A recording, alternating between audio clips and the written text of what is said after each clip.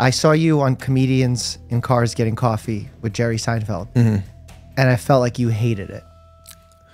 I didn't hate it. Sebastian Maniscalco is a world-class comedian. Netflix specials galore, has toured the entire world with his comedy skill set. We have a great podcast for you where we have a conversation about him being a hypochondriac, the value of having a DO as your personal physician. He actually has a brand new Netflix special, Is It Me, live right now. Highly recommend you check that out. Let's get started. Beep-whoop. How's your health? I have sciatic pain running down my right leg. Right now? Yes. It's not painful right now. It tends to act up and flare up after a night of sleep and throughout the day. It's been going on for a year and a half. Wow. And any successes with any treatments thus far? I have done physical therapy, not consistently though. Okay. I've done every type of massage you could think of. Sure. Cupping. What's the pins? Acupuncture. Epidural. You had an epidural. It's that bad? Twice.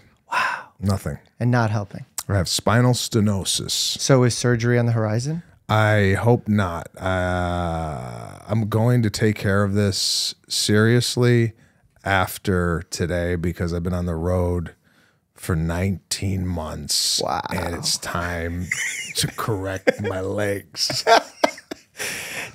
So when you say correct your legs, you're having like muscle weakness? My right calf is fading. Wow. Why? Can you help me? I probably can. I mean, I'm here to promote the special. I might walk out of here with calf movement. What? That's a surprise at the end of the episode. Calf movement. Love it. No, I'm an osteopathic physician. Have you ever seen a DO before or heard of a DO? A DO? Yeah. No. There are two types of doctors in the United States, licensed, MDs and DOs. Okay. Same 4 years of medical school, same residency training. DOs tend to be a little bit more hands-on and holistic in their approach, meaning that they believe the body has an innate ability to heal itself, and our job is to not get in the way, but still give medicine, surgeries, all that stuff. But that principle is more strong in our education. Although to be honest, everything's merging now. Okay. Yeah, like it started off that way because if you rewind 100 years ago in medicine, the shit MDs were doing, because they were the only doctors, like bloodletting, creating blisters to heal infections. Like, you know, George Washington died because doctors were like, let's bleed him out, let's make him puke and shit, and we'll fix his pneumonia. And instead he died. Wow, didn't know that. So DOs came about and they're like, we need to chill. And that was the right approach. Yeah. But now DOs have realized, hey, there's a lot of value in the MD philosophy, and that's why the worlds are kind of coming together. Yeah, I kind of like the DO approach. I've kind of taken that unbeknownst to me. I didn't know it was a DO approach. But I'm trying to do everything possible not to do surgery. Okay, which is the right move, especially when it comes to spinal surgery. Not saying that spinal surgery is wrong in every case, but a lot of times people jump to it or they have an overeager surgeon. And I don't say that to denounce surgeons, but more so to say, if you're a hammer, everything's a nail or it's not. So when surgeons see a problem and it's been kicked up to the high level of their specialty, they say, I got to operate. And a lot of times it backfires and the results are not what patients thought it would be. The communication isn't there. So I appreciate that you're trying to push this off. Yes. Yes. And you've tried literally everything. I tried everything, and the next time I see you, I'll probably tell you I had surgery. So it's good. I'm going to keep my fingers crossed for that. Have you tried anything out of the box? Anything that traditional medicine would frown upon? No. No miracle potions, no supplements. No. So you're not into that kind of. It's not that I'm not into it. I just don't know what miracle potion would make my leg feel better. If you walk into any supplement store, they'll have a potion for you. Yeah, but like if you're suggesting that, oh, you have sciatica in my refrigerator or on my counter next to my feathers, Called out my feathers. I have a beautiful potion you can take. Then I go, oh, okay, what is it? But no one. And I'm surprised no one's pitched that to you. No. So you have a good team around you and good people. Yeah, I kind of make my own decisions when it comes to my health. Yeah. I talk to people and I kind of come to my own conclusions. Well, like what in your case oftentimes happens is people start going abroad and get questionable treatments, regenerative treatments, stem cells. I have no idea where those stem cells come from. Most of the people that get them probably don't either, but they're like, Kobe Bryant did it, RIP. So they're like, if he healed his Achilles, maybe I can heal my knee. That's great if people are doing that. Me, I come from a Sicilian family. Okay. When I hear I had to go overseas for something, I'm thinking, pause. Something's wrong. Okay. Fair. But I don't know that much about it to really comment on. Okay. Well, honestly, I wouldn't be surprised if 19 months on the road is a contributing factor, like to the highest degree. Yeah, this happened prior to me going.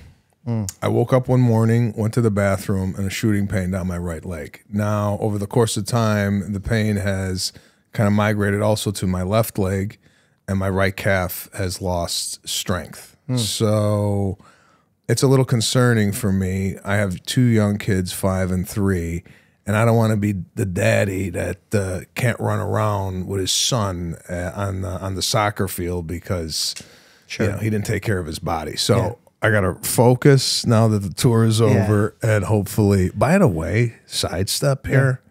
First time I've ever done a podcast with the host in socks. Oh no! No. It's not a bad. Should I put on? Not a bad thing. I could put on a croc. That's even worse. And the producer in slippers. I feel really overdressed for this, man. I come in a jacket. You're coming from legit television into a dude's apartment, and people are in slippers and socks. No, it's great. This is casual Friday here on a Tuesday. We want you to feel comfortable, like you're at home, just hanging out. Maybe we missed the mark. No. So I apologize. No. It's not. I feel like I should, take my jacket off. You want to remove your shoes or something? By all means, I wanted you to be comfortable. If I do this in my socks, I lose all credibility. Well, I know it's also hard to take off the shoes given your calf situation. No, it would be a whole thing. I want to be respectful of the calf. Yeah. Wow. Okay, that was a good pivot. From. Oh God, go ahead. No, you were saying that you're from a Sicilian background and you have a different philosophy on healthcare, and I've heard you say in the past that it was maybe hypochondriac situation. Is that true? Constantly. It's gotten a little bit better now than it was before, but anytime anything happened to me, it was dire. Yeah. This is it. I'm dying. Oh, okay. Right? So like a fatality situation. Fatality. Okay. Yes. And why was that the case? Upbringing? My mother was always worried, always the worry wart, what's going on. We always had like a negative spin on what was going on. So if it was a cough or runny nose, it was pneumonia. more of a deal than it actually should. And I've kind of adopted that philosophy now with my kids. Yes. So my kids get a cough or they get my daughter had pink eye. Oh, okay. That's it. She's going to be blind. It's that type of mindset. Not the right mindset to have. Especially with kids. Yes. Thank God for my wife, who's a lot more calming and a little bit more go with the flow. Do you think your parents and you as parents have swapped roles? Meaning your mom seemed to be the worrier and now you're the worrier? Yeah. My dad was never the worrier. It's always been my mom, and my sister's worse than I am. So, wow. Okay. Yeah, I hope to kind of be a little bit more relaxed moving forward. I'm a little bit too. What strategies are you using to get there? I've tried to meditate to be more in the present, and I haven't done that consistently enough to achieve what I'm trying to achieve. Yeah. And no excuses. It's just, sometimes it's like anything with me. It's like, all right, I'm going to get in shape. I do that for a while. I fall out of shape. It's been this back and forth. I mean, that's human. Like, what excuses? That's real life, especially with someone of your stature and the time that you're spending working on your craft. How do you balance that as a parent where you're like, I want to be there. I want to succeed. Which one comes first? How do I take a break? How do I make sure the fire doesn't go out from the career? Because Hollywood stand-up, fickle game, right? Yeah, it's been a struggle for me. Thank God for the pandemic, although the first 7, 8 weeks of the pandemic was really difficult for me because stand-up comedy has been my outlet. It's been very therapeutic for me to get on stage and share my thoughts with a group of strangers. And once that was taken away from me, I was like, oh, wow, I don't have that outlet anymore. Now, I did have 2 young kids and a beautiful wife to spend time with. However, you know, doing work has always been kind of my salvation, and once it was ripped away from me, I had to pivot and struggle. I was struggling. I'm not going to deny it. I was struggling, but silver lining there was I got to see things that I probably wouldn't have saw if I was on the road. I saw my son take his first steps, and I spent a lot of time with them. But it is something that I'm always thinking about. Yeah. I don't want this time to go past, and I'm looking at my kids at 21 years old going, what the hell was I doing in Montana when I should have been home? So I made a conscious effort to say, hey, no more touring. This is it. Not forever, but for a reasonable period. For a time where I could spend some time with my kids, maybe do some work locally and some TV or film. But for the most part, I grew up with family being the most important thing, and I want to also implement that in my life with my own family. So yeah, I'm always very conscious of it. It's tough because the pandemic took away a lot of coping mechanisms we all had without knowing they were coping mechanisms. For you, it was work. That was your outlet. For some people, it was looking forward towards the weekend and getting drinks with their friends. When I remember when I was working long shifts in the ICU, I would say, oh, I can't wait for my vacation, even if it was 6 weeks away.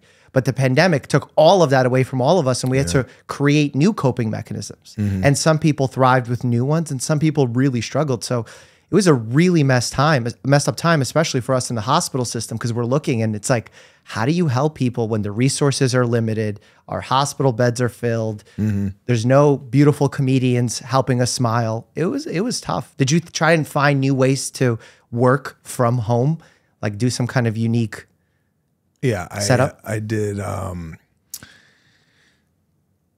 What did I do? Sunday supper. I did this thing with a chef friend of mine who was struggling, and I said, let's get your name out there because he also imports a lot of product. And I said, let's do a Sunday supper. You cook, I'll provide the entertainment. We'll sell tickets. We'll give the money to charity. And we did it twice. From that spawned a TV show that I did called Well Done on Discovery Plus. Wow. So at the time, I didn't think, oh, this is going to be a TV show. I just was helping a buddy. We did it, and boom, we made it a TV show for 13 episodes. Also, I did Zoom shows, not stand-up, because I didn't want to sit there and do stand-up in my living room. It was more like this. It was like a mediated conversation where there was a guy asking me questions, and you know, over the pandemic, it was, we're going to send you a bar kit, right? And you're going to make drinks and we're going to have entertainment. So that's kind of what I did to make a little scratch during the pandemic. Sure. But for the most part, I was at home just bitching and screaming, when is this thing going to end? In the beginning, you're like, hate this, love it. And then by the end, were you back to hate it? Yeah, I was kind of ready to kind of go. I think, listen, human beings are made to interact with one another. Sure. We're supposed to go out. We're supposed to make new friends, new connections, new experiences. And when it goes on, you know, for a year and a half, it's like, all right, already, come on. We need to, you know, I remember spending a Christmas in my yard, and my sister's side of the family was like 30 yards from us. So we were on the other side. We put the gifts in the middle, and they took them back. It's like, this is how we're spending Christmas. And it's like, you want to get together and hug, sing around the tree. Yeah. So sure. Wow. Rough 2 years. No, it was. There's no other way to put it. Yeah. Now that you have children and you're experiencing the medical world of having kids and taking them to the doctor's office, you also launched a new podcast with a doctor who happens to be a pediatrician. How did that come about? So, unfortunately, my daughter, when she was 1, went through some respiratory issues and was admitted to the ICU 3 separate times. Had trouble breathing, and no one could really diagnose what it was. So that was frightening. And in doing so, our pediatrician and our family became super close just because he was kind of navigating the waters. And we became friends. And he had this idea of doing a podcast because, you know, there's a lot of parents out there that have questions. And sometimes they don't have a pediatrician available to talk with. Of course. And he thought it'd be a great idea to start a podcast where people could call in with their questions. He would give some advice. I would provide some humor and some personal stories. Which is also medicine. And at first, I think we were going to call it Laughter is the Best Medicine, actually. Oh. But we wanted to make it a little bit more specific. And it's a dad.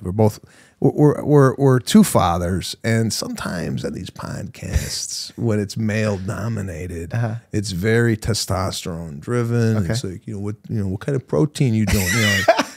Or men are talking about success, and you go through Instagram and you go down, and there's always this music, and then this guy talking about, if you want to do it, you got to do it. This is what the hustle culture, folks. The hustle culture. 100x philosophy. At least this is what I'm getting on my feet. No, this is 100% everyone's feet. Okay. So, generally speaking, men don't go out for a drink or go to the game and talk about the struggles that they're dealing with being a father. Very true. Right? So we thought it'd be nice to have a podcast where not only fathers can tune in and call up and going, hey, man, I'm running a Fortune 500 company. I'm working 100 hours a week. How do you guys deal with, similar to the question that you asked me. Also, it gives women an opportunity to kind of tune in, ask questions, but get a male perspective on parenting, which sometimes I think is absent in the podcast space. I'm not saying it's not out there, but I think the ability for people. We had a woman call in from Spain, and she hadn't had the ability in her city that she lived in to ask a pediatrician what was going on with her child. And she sought out our podcast to get some medical advice. So it's like, it's helping people. And that's what I like to do with all my projects. It's not necessarily money driven or success driven. It's like, oh, I have an interest in this. I have a passion in this. I've been doing a podcast for 9 years with Pete Corielli called The Pete and Sebastian Show. And we haven't made anything. It hasn't been monetized. We don't have any guests. We just love talking to one another. If we make money on the thing, great. If not, it's just a passion project. Well, it's a value add. Not everything financial. I mean, not everything valuable has to be financial driven. Exactly. So that's awesome that you think about it that way. Because as you said, in hustle culture right now, it's crazy. And I think the reason it happens is because those people usually charge the most for their products, whether it's a course, a book, whatever it is. And as a result, they can spend the most on ads and promoting their content. So that's why it gets in front of your eyes. Is that what it is? That's just my philosophy. Is that the trick? Well, because if you are a channel on YouTube, let's say, and you do hustle culture stuff on your YouTube channel, the amount of money you get from ads is 10x what I get as a medical channel. And then I get 10x of what like a jokey channel does. So like that's why I think they're so omnipresent, like just everywhere in your face all the time. And also people want it. They seek it out. I mean, of course, if you're struggling, you're like, how do I get wealthy is probably the #1 search term. And then I don't know if you feel this way.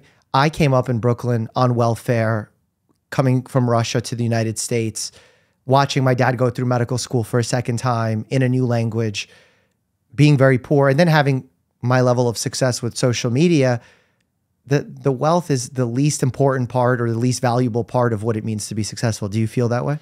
Yeah, I think success is determined by, everybody has their own take on it. But mine, when I got into stand-up comedy, wasn't to be famous, wasn't to make money. It was solely because this is the only thing I really enjoy doing. If I could make money from this, obviously you want to make money to, there's nothing wrong with being financially successful. I'm not from this. There's another culture out there that is like, these people make money. These people that are making money, I've always looked at these people coming up going, I want to do that. I want to achieve that. I never looked at people going, oh, this guy's got so much money. Like Elon Musk, he got a ton of money. He didn't take it from me or you. I don't even know where he he's making it. Okay, yeah. So, you know, good for him. I mean, whoever's out there making a living and being successful, I don't despise those people whatsoever. But for me, getting into comedy strictly for the love and passion of performance, and wherever that took me, it was going to take me. I came out to LA in 1998, and I said, listen, I am going to make a living doing stand-up comedy. That was the goal. Anything on top of that has been basically gravy for me. Yeah. I'm going to make a guess, and you tell me if I'm horribly off. I think you love the stand-up. You love even movies. You hate everything around it. I saw you on Comedians in Cars Getting Coffee with Jerry Seinfeld, and I felt like you hated it. I didn't hate it. That was my Dr. Reed of the situation. Whoa. If you were my patient and I was talking to you there, you'd be like... I didn't hate it. In those situations, especially with Jerry Seinfeld, that's a guy I grew up watching and really admired. I was a little uneasy just because at that time, sometimes you're a little nervous or you have anxiety because you're talking to someone who, you know, sometimes I'm in the car with Jerry Seinfeld. I go, I'm in the car with Seinfeld. I was watching this guy in college. Okay. Never did I expect me to be in the car. So it was an overwhelmed. Yeah, feeling. a lot of these times I'm in these movies of what, you know, I mean, I was in a movie with Robert De Niro, and I'm like, you know, I had this guy's poster on my wall, and now, you know, he's playing my father in an upcoming movie that I wrote. It's just sometimes like you don't really believe where you're at sometimes, and sometimes, you know, it might come out sideways. Okay. So you are no stranger to feeling overwhelmed and anxiety. Yeah, I have some anxiety and being overwhelmed. And like I said, I think the meditation, when I do the meditation, I definitely feel a lot more at ease throughout the day. But that we haven't mastered that yet. Well, no, I don't think you ever feel like, mastered it. Exactly. That's like a human life goal. So was my initial kind of thought correct about the world outside of stand-up being not your favorite world? You know, my wife is extremely social. She loves going out with people, loves having parties. I do too. But I'm out and about talking to people for my job. Yep. I'm performing. I'm giving a lot of energy out. Yes, I'm taking a lot of energy in. Yeah. But ideally, I am more of a homebody. I don't travel with an entourage. Yeah. So who are the 5 people that you Oh, is that not supposed to say? Just what? Yeah, I tend to be a little bit more, you know, when I got my time off, I just rather kind of be with the people that I really enjoy being with, not going out. It might be weird to say, but I love that because you're a real human. A lot of times in Hollywood, you get people who really feel like they're the thing and they have to do that. And I don't know if they're putting on a show or that's truly who they are as people. I get confused on what to do around those people because I'm like you. I'm like a homebody that likes to hang out and have conversations. So when people bring that big energy, I'm like, is this them? Is this a medication? Is this them putting on a show? Is this the medication? Yeah, no, I hear you. Sometimes it's like, is this an act? Where's this going? I don't know. I'd rather sit around and talk about your purifier that you got going on that's setting the room out there. That's kind of where I live. Same. I'm in the same world. There was something I wanted to ask about. Oh, the pediatrician conversation we were going back to earlier. I'm a family medicine doc, so I see children, adults, any age can walk into my office, into my urgent care at any moment. To me, I feel like treating children is a lot like being a vet. They'll bite you sometimes because they don't know that you're actually helping them. They'll sneeze into your mouth. That's a thing that happens. You say ah, and they sneeze. They can't tell you what's wrong with them. You have to diagnose by just looking at the body or doing certain tests. Do you ever feel like that as a parent? Like, oh man, how do I figure out what's wrong with my child? I mean, your children are older now, 3 and 5, so earlier. Yeah, I guess earlier, yeah. You know, being a new parent, especially, and not having a you know, we had our daughter, and it's like, oh, is this something out of the norm? Yeah. Is she supposed to be breathing this way? Yeah. So yeah, sometimes you're really at a loss. And again, thank God we had a pediatrician that could kind of guide us through these moments. I mean, we'd call him in the middle of the night, take a video of Serafina as she was breathing and go retractions. Yeah. So yeah, it's when it's all new, you don't know what's going on. Yeah. Has that situation resolved with the breathing issues? Yeah. The breathing issue. So kind of grew out. Was it an RSV issue? No, it wasn't that. I don't know if it was a virus at the time that was hitting hard, but for her, she had a really tough time with it.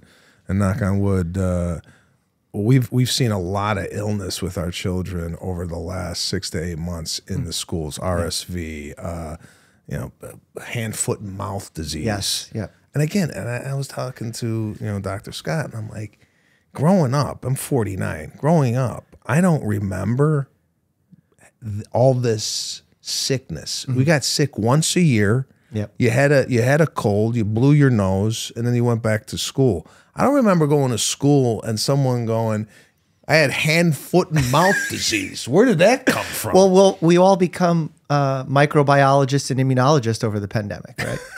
Everyone's a specialist with their opinion on what's going on.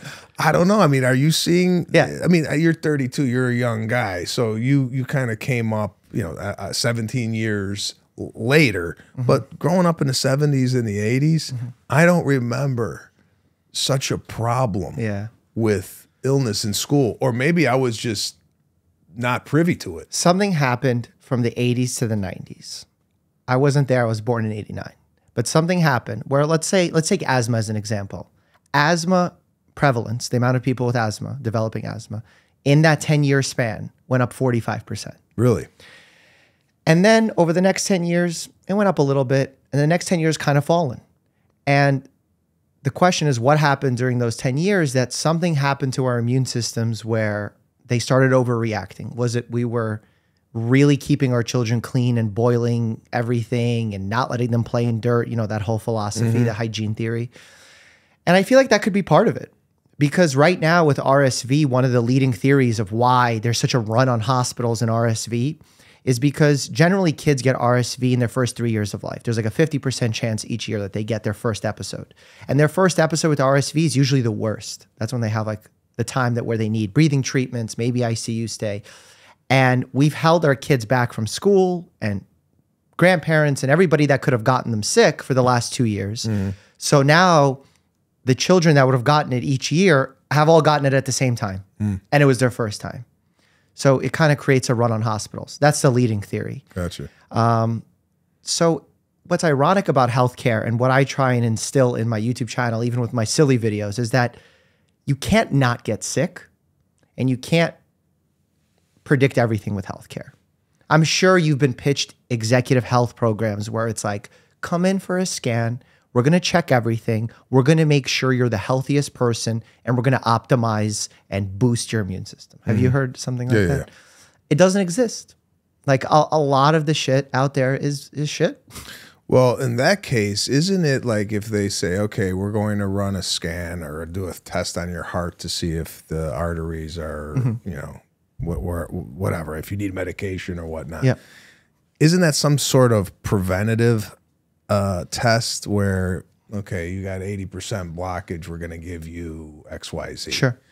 So are you recommending people don't do these preliminary scans or tests? No, this is why I have to be very careful because it's hard to make generalizations. Preventive care exists. A lot of the time, preventive care is all wrapped up in the same thing.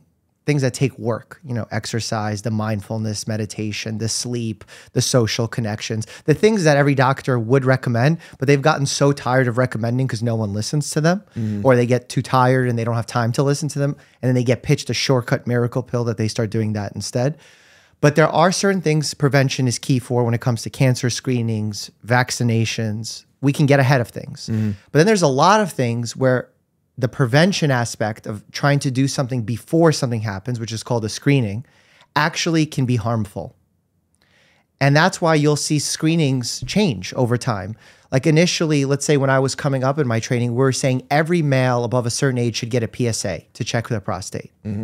Now we've kind of seen less benefit of doing so and have moved away from saying everyone should get it. And now it's a shared decision-making recommendation where you and I will talk about the risks and benefits of getting this screening for you, and then we decide what to do.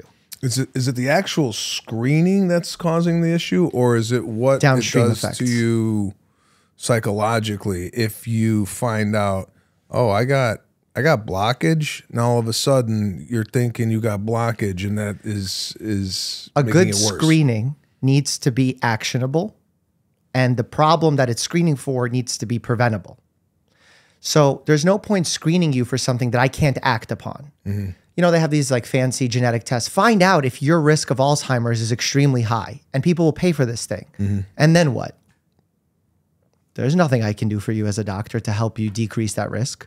So now we just raised your anxiety. You have this knowledge, and then the same 7 recommendations: sleep better, eat better. Like, there's nothing to do. It's not actionable information.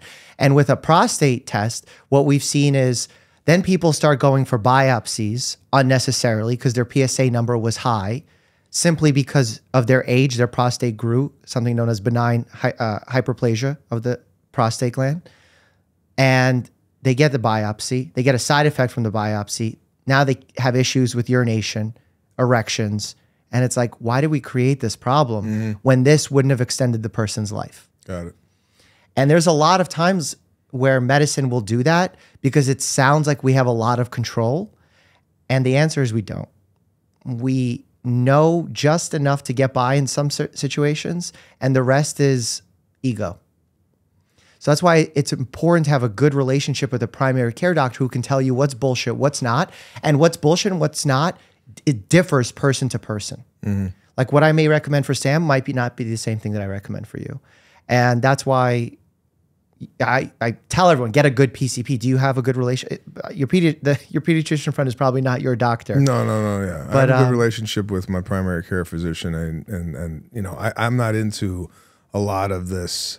I'm into, listen, the only way you're going to live a healthy life is just what you're saying: diet, exercise, sleep, being mentally strong. Mm-hmm. Outside of that, I mean, some things are hereditary. You know, I mean, heart disease runs in my family, so you know, there's a chance that I might drop dead of a heart attack. But other than that, I mean, again, if I start hearing stuff that like this Alzheimer's, my grandfather died of Alzheimer's. If I know that I'm prone to Alzheimer's, every day I wake up and I don't remember something, I'm like, that's it, no memory. Yeah. So it's better off I don't know. Yeah. Yeah, again, only if it would be valuable for you to know. Yes, yeah. Yes. Like even like they'll say, get a full body scan. And then what is a full body scan? What like does that they'll mean? say like, get a full body CAT scan. And we'll find early stages of things. But humans have lumps, bumps, nodules that are, who cares? That they have no impact on your life. They would have no impact on your life. And now you're A, anxiously aware of this thing. And then B, you got to follow this thing. Well, a doctor is going to be like, oh, you have a nodule. I'm not going to follow it. And now you're getting CAT scans every year, radiating your body, creating cancer. Mm-hmm. Do you see how easy that can happen? Yeah. Because there's really a thin line between this screening test decreases risk of dying of this cancer versus decreasing your risk of dying, period. Those are very important things because I can have a test that 100% decreases your likelihood of dying of a certain cancer. But do you know how it works? I kill you in the process. You won't die of the cancer. You're going to die from me killing you. Yeah. But do you see how I lowered the risk of the cancer dying risk? Yeah. So like you got to be really careful. That's obviously an exaggeration. Yeah. I don't kill anyone. I wanted to touch on something you mentioned about, lately it's been called toxic masculinity. I think it's a term that might be misused at times, where men try and act tough. They don't seek help for their medical problems. They're afraid to talk about their feelings. And to me, as a primary care doctor, where I see it pop up is when it comes to mental health. Men will show signs of depression in a different way, where they will put on that act that we talked about earlier. They'll act tough. They'll be louder. They may abuse substances. They may start gambling. They may start doing these things. What's your take on the state of toxic masculinity and how people talk about it these days? I mean, I grew up, immigrant father, worked like a mule, Same. right? I didn't look at that as toxic masculinity. I just looked at it as you're a man. He's programmed to work. He's more emotional now, my father, than he ever was in the past. It's different for me because I haven't seen that side of him. But I also like that he's showing those emotions. Sometimes is he in touch with his emotions? You mean? I think, or just show like? Yeah, I mean, my dad is susceptible to crying more often than I saw him growing up exhibit those types of behaviors. But whatever they're, I think men in general in the past have kind of had the pressure to hold it all together and not ask for help or not show vulnerability.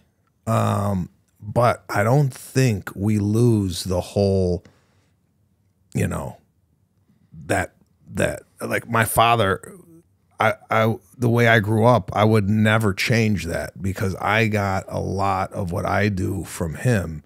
And if he would have been any different, maybe I wouldn't have, taken those traits of work ethic and, putting your head down and just being a, I mean, can you say being a man anymore? I mean, there's certain characteristics that men have that that make us go. Yeah, I think the only thing maybe I could say from my scientific perspective is it's a masculine thing versus feminine, and a masculine mindset could be exhibited by a man or a woman. So I think that's kind of the only approach that I would take slightly differently, because I have patients that would exhibit the traits that you're talking about, but they might be a woman. So I could see those things changing. And I think looking at all of those things in a solely negative light, you're going to miss out on a lot of good. Just like as you're saying, the work ethic example, the discipline, the things that you need to truly achieve something great. You can't throw all that away, but you can improve upon it. And I'm sure there's things your father has done in your life that you're like, okay, I love that he did that. And from that, I took away that I should always work hard and do this, but here's what I'm going to do differently. Yeah. And the new generations improve upon. Is there anything that strikes an example to you of something that you're like, here's what I'm going to improve upon? Maybe as a father. Well, yeah. And I don't I don't at all look down on my father for not necessarily being there when we were kids because he was working so much. And different times. Yeah. And I said to myself, I want to spend more time with my kids than my dad spent with me at these ages. So that's definitely something that I've taken and wanted to change. The sensitivity and the emotional part, I really got from my mother. My mother was, that kind of caretaker and whatnot. And she exhibited those qualities, and I think I absorbed a lot of that from her. So I took, a lot from my mother and my father. And now, as I'm starting my own family, I'm going, okay, there was a sense of a negativity around the house that it was not that it was all like negative, but sometimes my mother still exhibits it today, and I have some of this in me too, where I'll go. I'm in a movie. Any lines? It's just like whatever. It's not good enough of what you're doing. It's always, I know it's sometimes said in jest and whatnot, and doesn't mean anything by it, but because I think you knew the intention behind it. I had the same thing. My dad, I would bring home a 97 on a test, and my dad would be like, "Not 100? Like, what are you doing?" And I would be like, wow, my dad thinks I'm terrible. And then I'll overhear him talking with friends showing off that I got a 97. And I'm sure you had instances of absolutely. That. I think as a parent too, you always want your kid to excel above and beyond their or at least as a parent, your expectations is they should get 100, and if it falls short, it falls short. But again, that mentality, why didn't you get a 98? I think that breed is dying off. You don't really see it, but I see it a lot more in immigrant parents than I do in in people that were born I here. just think it needs to be balanced. And that's why I think you're doing a great job, especially merging both worlds of your parents. So obviously wish you a lot of luck with the tour. Thank you. The Netflix special that just launched today. Yes, that Epic. you saw. Half of 36 minutes. 36 minutes. And we'll get you up to speed by the end of it. I finished on the zucchini game. All right. For those who haven't watched, they'll enjoy that one. Seriously, huge congrats. Thank you for all that you bring and being a real human. I think it's lost in Hollywood these days, so it's great to see a fellow human on stage and be as successful as you are. I appreciate it. Thanks for having me on.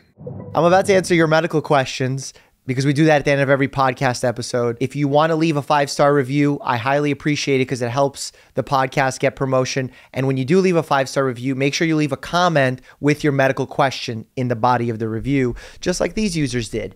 Question numero uno. Renee, I donate platelets often and I haven't had too many issues donating until recently. In the past few donations I've done, I've started to become very nauseous and have even passed out for a few seconds in the middle of donation. Why does this happen? How can I prevent this from happening in the future when I donate? It's a good question. Well, first of all, like if you're having moments of syncope where you feel like you're passing out, that should always be investigated by a doctor because there's so many different causes for that. And it could be something completely benign, like something to do with the temperature in the room or the fact that you're visualizing the needle and you're having a vasovagal syncope episode, which is basically like your blood pressure drops, so you're not getting enough circulation to the brain. And usually it restores itself quite quickly. Or it could be something more serious, something going on with the neurological system, the heart. So all these things need to be investigated, maybe not with special tests, but with a thorough history. For a young person, the thing that I would right away want to investigate with my history is making sure that you're not dehydrated, making sure that your blood sugars are stable, because it's very easy in moments of stress to forget that you haven't had enough water or you haven't had enough calories. And as a result, maybe your body misfires a bit and drops your blood pressure and you feel like you're about to pass out. So I would really focus on that aspect when doing a history, but it's hard for me to know without having you as my direct patient. Princess of Books, what's the number one thing you wish people in the yoga world knew about medicine? Well, I can't really say that the yoga people don't know about medicine. They probably do. Probably to not the same degree as someone who's a physician in practice, just because of the number of hours we spend in hospitals, seeing diseases, disorders, treating them, etc. The number one thing I wish people in the yoga world knew about medicine.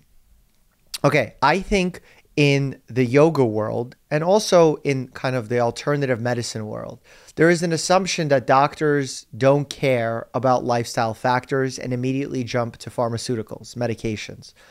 And while this could be true in many cases, because there are some doctors who do that, I think the large majority of interactions happen in a way where doctors have tried lifestyle modifications and patients are unable to make those changes, whether it's an issue of circumstance, meaning money, socioeconomic factors, distance, other barriers, or discipline even. And then as a result, the doctors are then left no choice but to go down the pharmaceutical route. And as a result, so many patients are on pharmaceutical options, and it looks like doctors only recommend those. So I would offer to cut doctors some slack in this regard when it comes to the yoga world. Dave, have you ever had a patient who received a heart transplant? I received one a few years ago, and I remember having the most surreal dreams. I'm curious if other patients have experienced this. Dave, I have not ever experienced that with a transplant patient. I don't think I've ever had a cardiac transplant patient. Maybe in my med student days, I may have overseen one for a brief moment in time, but never heard that specific part of it, the history, that they had wild dreams. I do have patients who take certain medications that have changes in their dreams. Benadryl is one of the most frequently touted ones where patients get abnormal dreams. Chantix, medication that is used to stop smoking as an aid to stop smoking, can cause some abnormalities in dreams, but never with the transplant. Great question though, Dave. Appreciate you. Look, thanks for listening. I really appreciate all of you. As always, stay happy and healthy.